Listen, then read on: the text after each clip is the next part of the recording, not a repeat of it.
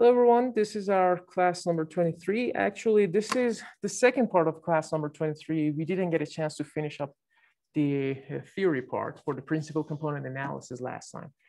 I believe we stopped here. We were talking about the applications of PCA, and we looked into one example from the CFA level 2 reading number 7.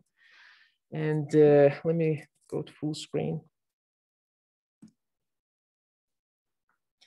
Okay. So we were looking at two different portfolios. One of them was DLC 500, which stands for diversity about large cap.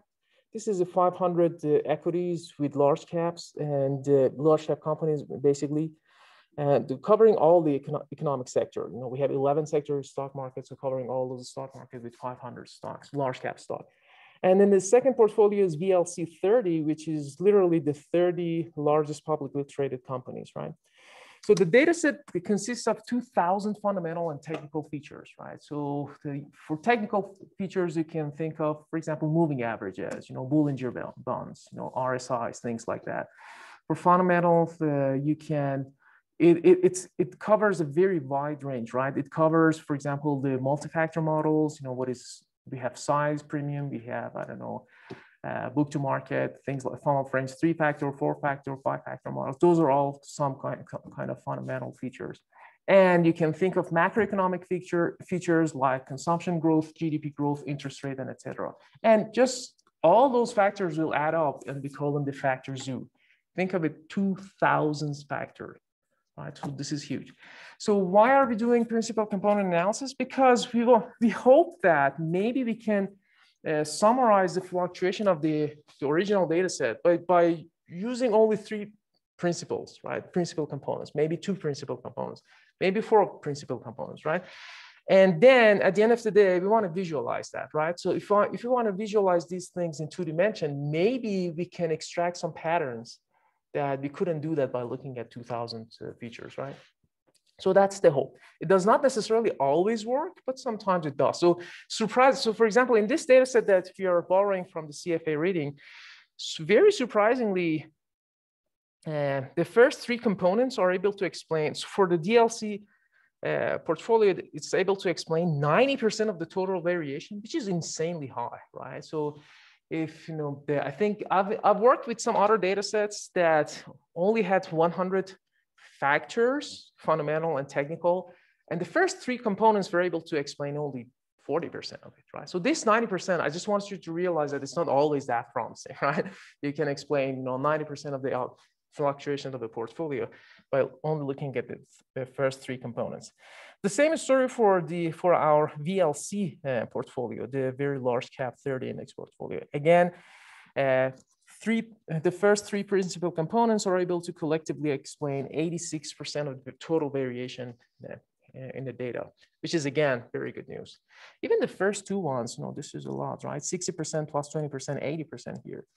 Let's say 45%, 30-ish%, 75-ish to 80%. Again, only using 2 principles. So we can visualize it in 2 dimensions and then see if we can extract some patterns, underlying patterns from the data. All right. Another application of the PCA is basically the visualization that we were talking about. PCA can be fed into other unsupervised and supervised learning models, right? So the idea is that we use PCA as a pre-processing part of your EDA, explanatory data analysis, right?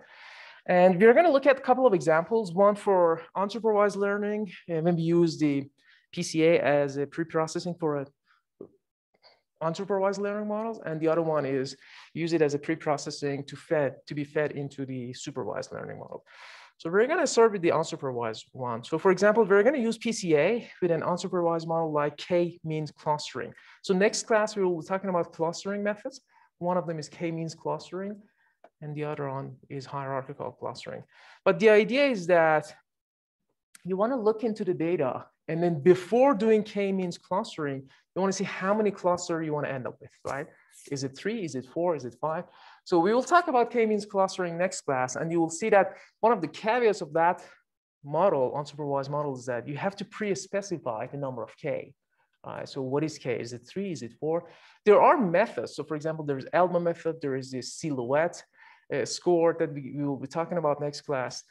But in general, there is no rule of thumb that what should be that K. So maybe we can use PCA to shed some light for figuring out what is that number of K, right? So, and that's exactly what we do here. So let's say this is our data set. And guys, this is unsupervised, right? I just want you to do not be misled by the colors. So here we have 3 colors just for the sake of presentation. But in real world, the data is not labeled. So it means you can treat them all as gray, right? There's no color there. And imagine this is our data set. And we talked about, there was another interpretation of PCA, right? That was the closest hyperplane to the lines. And we were talking about the perpendicular distance. The difference between this PCA versus regression was that the distance was perpendicular. In regression, the distance was not perpendicular, right? So here we can do PCA and go from 3 dimension to 2 dimensions. Now, again, I want you to think of all these dots as gray. You have no idea. The data is not labeled. And then you just stare at this 2-dimensional data and say, okay, now if I want to cluster them, how many clusters do you see? Maybe some of you see 3 clusters. Maybe some of you see, okay, maybe I have another cluster here, something like that, right? But it's either 3 or 4. Then you get some idea that if I want to do k-means clustering, which we are going to learn next class, maybe a good number to think of is 3, right? So this is how PCA is going to help you. Basically, it's going to be fed into other unsupervised learning model. Are we good? Okay. So another application is that now we're going to look at another application which we will be using PCA as an input for a supervised learning model. And this is what we're going to talk about, which is kernel PCA. This is really, really neat. And the idea is that what if we want to use a linear classifier? You know, many classifiers that we have discussed so far, they were linear, right? Like our logistic regression or the SVM, but not with the kernel is equal to linear, right? So that was a linear classifier. Either you want to use a linear classifier or linear regressor to the data, but unfortunately the data is non-linearly separable, right? So what if this is the idea, right? We are going to look at, basically, we'll be replicating this one in class today as well. Let's say we have only 2 features, estimated salary and age. And we have standardized them, so that's why it's the average is 0. And then this is how the data looks like, right? At least in the train set. And as you can see, the data is not necessarily or clearly linearly separable. Maybe if I can do this, maybe we have greens here, red here, but this is actually, this line is the optimal line that the algorithm picked as the classifier when you're using logistic regression. So you already see that there are lots of misclassifications going on here, right? The red ones here are misclassified, the green ones here are misclassified. What can we do? So one thing that we can do is that we can use kernel PCA and go, so the dimensionality is going to be the same. So I have 2 dimensions here, the dimension is going to be the same. But we're going to transform the data such that we get rid of this nonlinearity. So by using kernel PCA, synthetically, we are going to higher dimension and then project back to lower dimension. The idea is exactly the same as SVM, right? So if you see that, it's going to make a lot more sense. So this is the solution. So the solution is going to be kernel PCA. And I'm trying to pull up the picture.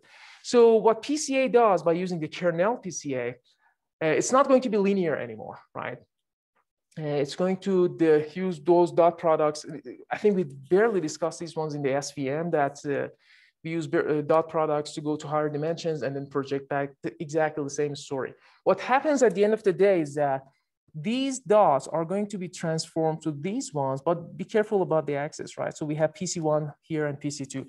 Now the data, it seems that it is linearly separable, right?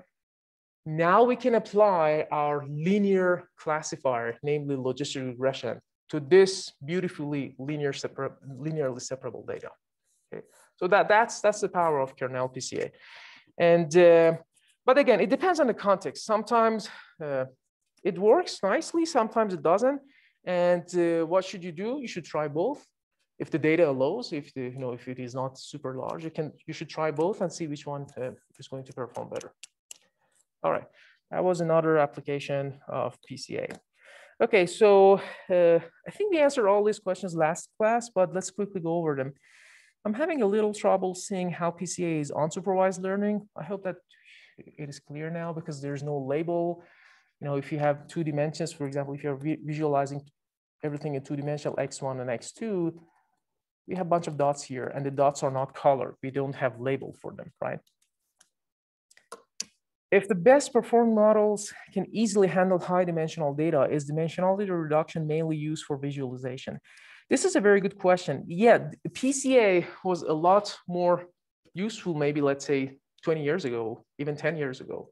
But now with the, with the improvement that we got for the computing power, computation side, maybe we use XGBoost without reducing the dimensionality of the data, right? That's still an idea.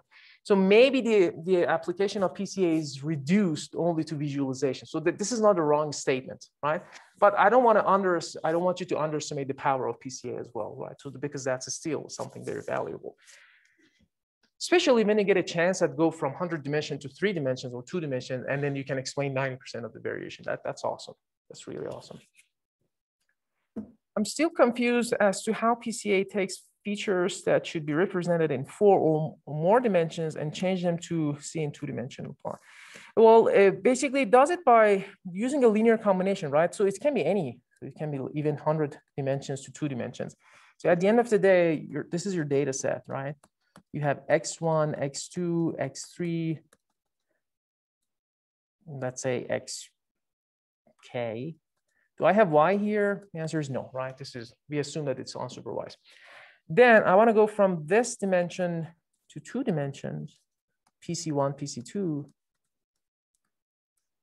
So the idea is that whatever shape it has in the space, in 2 dimensions, it will be something like this. You know, we have PC1, PC2, and everything is going to be, I don't know, we have two directions, one here, one here. And the second PC is going to be orthogonal to the first one, right? And this is a weighted, this is a linear combination of all the features. So we call them loadings, right? Factor loadings.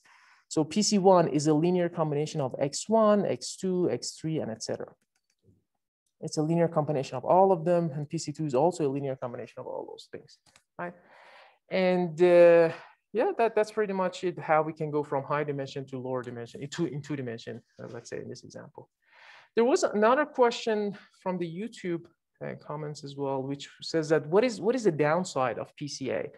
For example, if I have 20 dimensions, what is the downside if I use 20 PCAs, right? 20 principal components. You're not reducing dimensionality. What's the point of that? What do you think?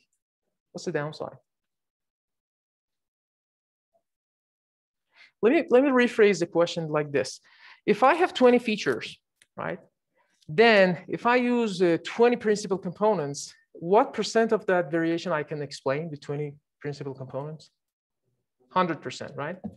So it's not gonna underperform in that perspective, right? But is it better to go from X's to PCs? Yes or no? What do you think?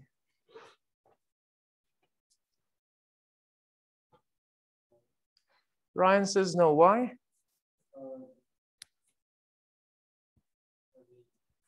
Do you remember the caveats of PCA? There was one downside, right? So it's hard to interpret. If you do not want to reduce the dimensionality, just stick to your features, right? Because it is hard to interpret the linear combination if you're using a PCA, not kernel PCA. Kernel PCA is a nonlinear combination. If you're using the linear PCA, it's a linear combination of the features. So and it's harder to interpret. So if you are not reducing the dimensionality, don't do that. And beside that, if I want to use more than 2, 3, 4 principal components, it's going to go to the same category of curse of dimensionality, right? So if you have curse of dimensionality with 30 features, you have curse of dimensionality with 30 principal components as well. That's the same story. All right, I think that was pretty much it for the second part of the theory. And then next time we're gonna cover the Python part. Is there any question here, guys at home? You guys here?